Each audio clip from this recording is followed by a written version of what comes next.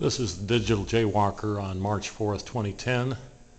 Just renewed my dues to the Oregon-California Trails Association. I'm visiting the National Frontier Trails Museum in Independence, Missouri.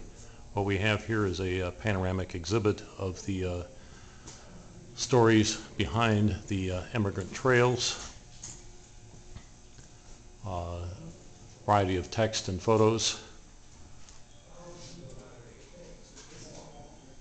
And this evening the association will be orienting their new officers before reviewing their strategic plan tomorrow morning, the 5th of March. What we see is some of the backcasting, at least in terms of Western civilization, focusing on various routes that were essentially surveyed with information from the indigenous nation or First Nation scouts. A number of the woodcraft skills were those that were developed during the fur trapping and trading eras. We can see a panorama here with the Lewis and Clark boats, both the keelboat and the pirogues, I believe is the correct name for it, a French name.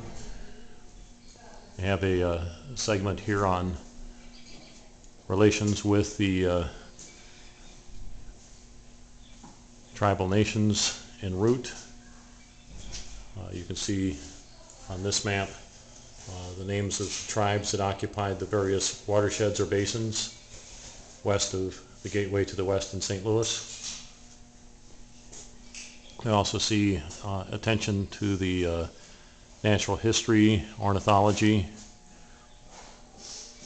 that was part of the documentation that Meriwether Lewis had done. Here's a sample beaver pelt.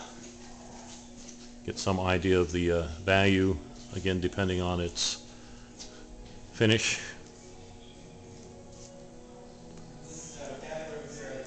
We can see here various rendezvous sites. I don't think I've seen this map before. I'm particularly interested in the locations around northeast New Mexico.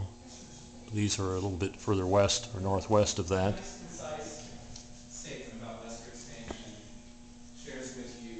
We can see some of the mountain men tools and implements here.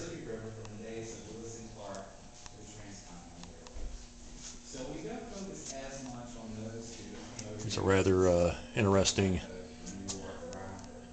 overview of the various routes. They generally probably follow ridge lines through passes with special attention to availability of grass and fresh water for the livestock.